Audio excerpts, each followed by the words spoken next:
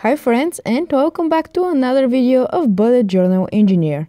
My name is Emilia and today we will paint our March floral theme. You will learn step by step how to make hanging plants with watercolor, and believe me, this is the most beginner friendly watercolor theme I've ever done. It's extremely easy to do and I will show you how to achieve easy, different and varied look of each of the plants as to obtain a beautiful but not too colorful drawing.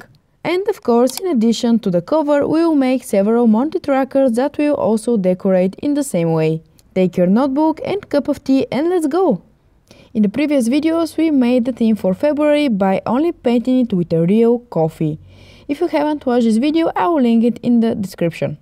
Well, we open our brand new pages and we hold them with clips so that the pages do not fall when we start coloring with paints. Speaking of paints, in this video I will use two types of paints. The first one is the glitter palette by Paul Rubens, very suitable if you want a glitter look of your drawings. But don't worry if you don't have it. For basic paints I will use very standard colors from the palette of Winsor & Newton, and more precisely Viridian Hue 696 and Sap Green 599.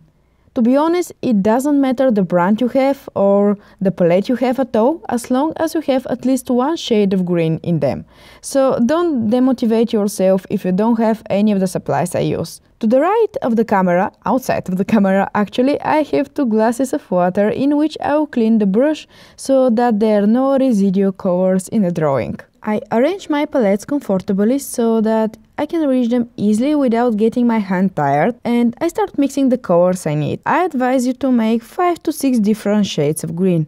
Well, of course the number is of your choice, you can make 20 if you want, but I think that if there are too many, the drawing will become too colorful and we still aim for some coherence. Conversely, if there are less, like 2 or 3 green colors, well, the pages of the notebook will look like a big green spot. I mean, usually when you have flowers, they have different shades of green, not just 2 or 3, they have more. Actually, right now, I make exactly 5 shades of green, but in the process of drawing, you see that I will make even more mixtures between them, but they're gonna be a closer one. I mean, we aim for less nuances here, so mixture between them is kind of fine. The 2 of the 5 green shades I have are actually 2 of my pure green colors I have, and the other 3 are a mixture between green and yellow, green and brown, etc. Now that I have the colors preset, it's time to start with the leaves. I imagine a mental vertical line and I start making green leaves around or on it. When I say a leaf, you may all be imagining the typical belly leaves we all paint since we were childs. It is not a problem to draw all leaves the same, but I advise you to not do it. Why? Well, if you look at a flower, each leaf is turned in different direction. This means that from your perspective, it will have a different shape. No, don't panic. It's not that complicated. What I'm trying to explain is that whatever shape you make the leaf, as long as you keep it the same size, it will look suitable for this plant. Here you can see that some of my leaves are round, others are more oblong. Well, of course, I try to make a relatively round shape and not make spaghetti leaves. For this, I will first paint the leaves and then very lightly with a thin brush we will add the stem. But you'll see this later in the video. Now we continue with the leaves.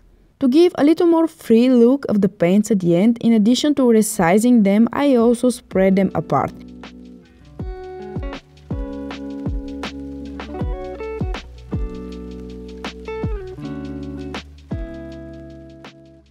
In this way, the transitions from very green at the top of the page to gradually translucent white will become very smooth and pleasing to the eye. As you can see, it's time to start with the stems.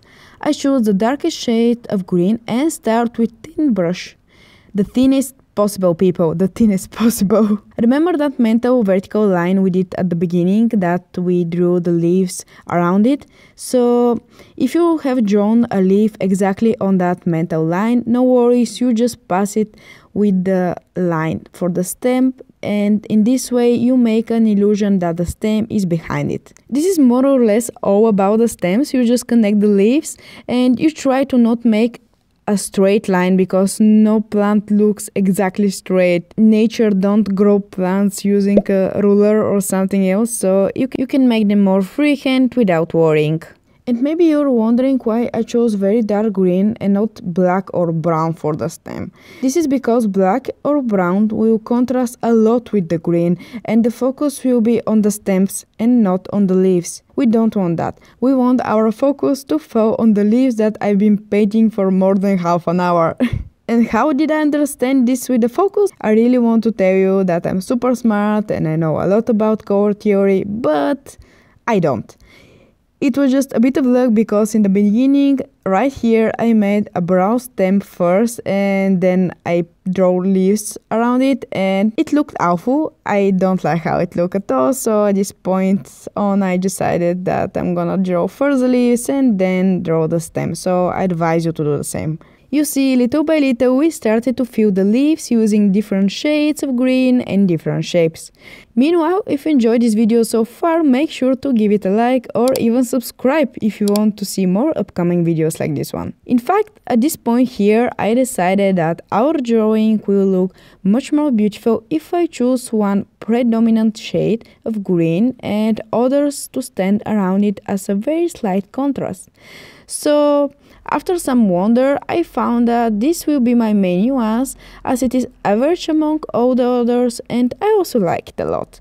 It's not very dark or it's not very light, so it's perfect for my main theme nuance. Another thing that I noticed during the painting that unlike January and February spreads, here the watercolor is not so much.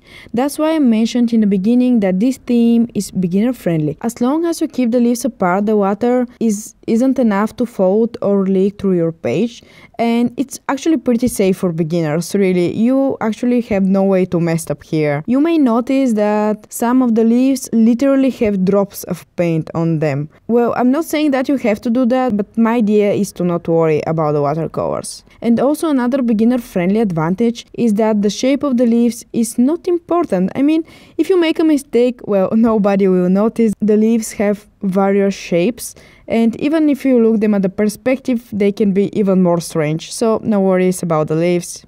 Do them wherever your heart feel or wherever your pen do, maybe. Since drawing a lot of stems does not give me enough greenery at the top of the page, and in my head I imagine that I make an amazing ombre green color, at the top of the page I have green and then a little bit more green and white and then a tall white. Well, this doesn't happen actually, so I start cheating by filling the space between the green leaves at the top, and I add leaves that do not belong to any stem, but they're only there to fill space, so feel free to do that. Well, after this long odyssey, we finished our waterfall of plants and it's time to orient ourselves to the monthly March calendar. I have an inner feeling that I want March to be surrounded by a wreath. That's why I draw a circle with a compass. I have no idea how this is called in English, I need to check. Well, I draw one big circle, but I think that is too big, so I draw again smaller.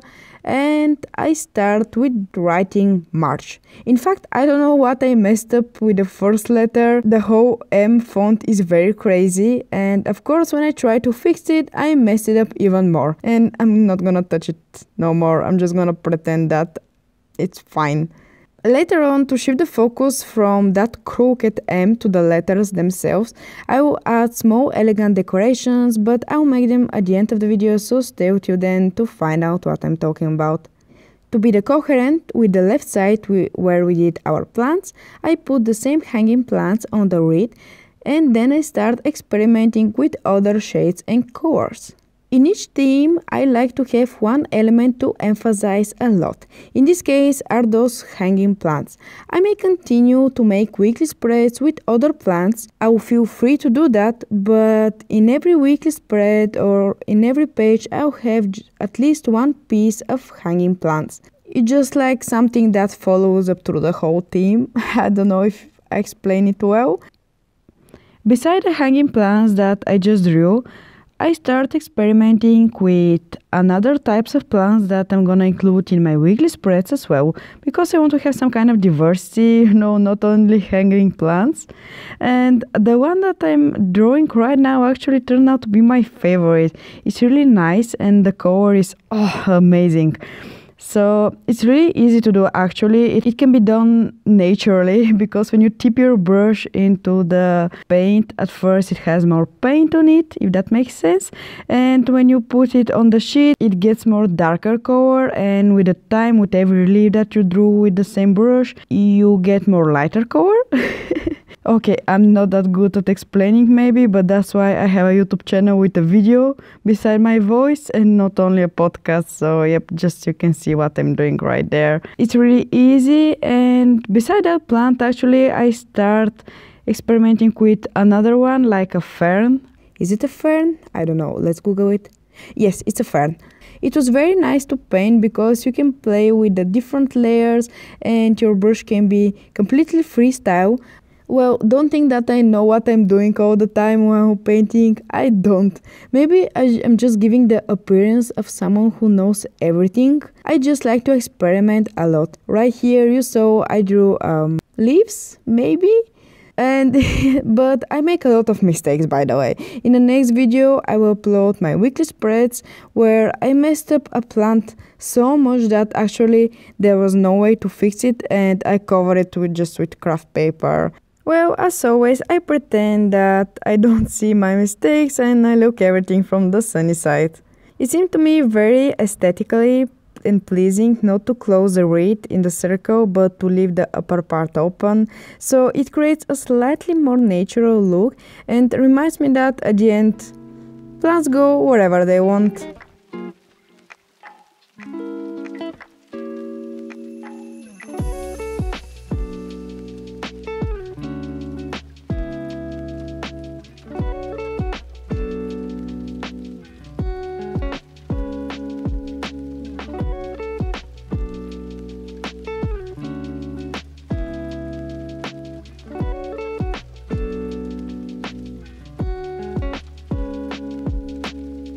Great, we have a page. The only thing that is missing is quote. But now we're gonna fix it. The quote I chose is a direct analogy to the quote, "If life gives you lemons, make lemonade." Well, almost. To be honest, I really like this quote no matter how cliché it is. Life is not fair. Some succeed quickly, others more slowly. Being good does not guarantee you that good things will gonna happen to you. But if you manage to get the best out of every situation, then you actually beat the life in its own game. And it's hard, I know. In fact, some of you maybe even know better than me how hard the life is. But honestly, if you're here and you have time to watch this video, then congratulations, because this means that you found your free time for yourself to do something for your hobby or just to listen stories of a stranger who is picking you on a display. Yep, you're doing great, believe me. I turn the page and it's time for monthly trackers. On the right side of this page, I'll make a room for monthly goals, a stylistic calendar, and of course, a big brain dump for all my necessary thoughts that I have in my mind 24/7. You're maybe wondering where is my ruler, what is that purple thing in my hand? Well, at the moment, me and my boyfriend were moving in a new apartment and all my bullet journal stuff are just everywhere. I mean, I lost my ruler and I lost much more stuff. Not actually lost, I just don't know where they those boxes. But yes, right now the cardboard ruler that I have, that purple thing, it works. It's not very convenient, but it works. On the left page, we place my favorite daily stuff tracker, the ultimate tracker to track every hour what are you doing. Only after a few videos, I will explain how this tracker works and how to use it to its maximum. Or if I already have published it, you'll find a link in the description of this video. Once we have drawn the individual fields, it's time to decorate the page with some greenery. I'm starting to draw the same leaves as on the previous page, but this time, however, I tried to make them look like they're behind my fields, so I skip the field when drawing that plant and then I continue below the field. In this way, I make perspective that my, for example, ghost field is above the plants. It's really cute, I think. And because I haven't stopped talking for like 15 minutes already, I will leave you enjoy the painting just for a few seconds without my voice.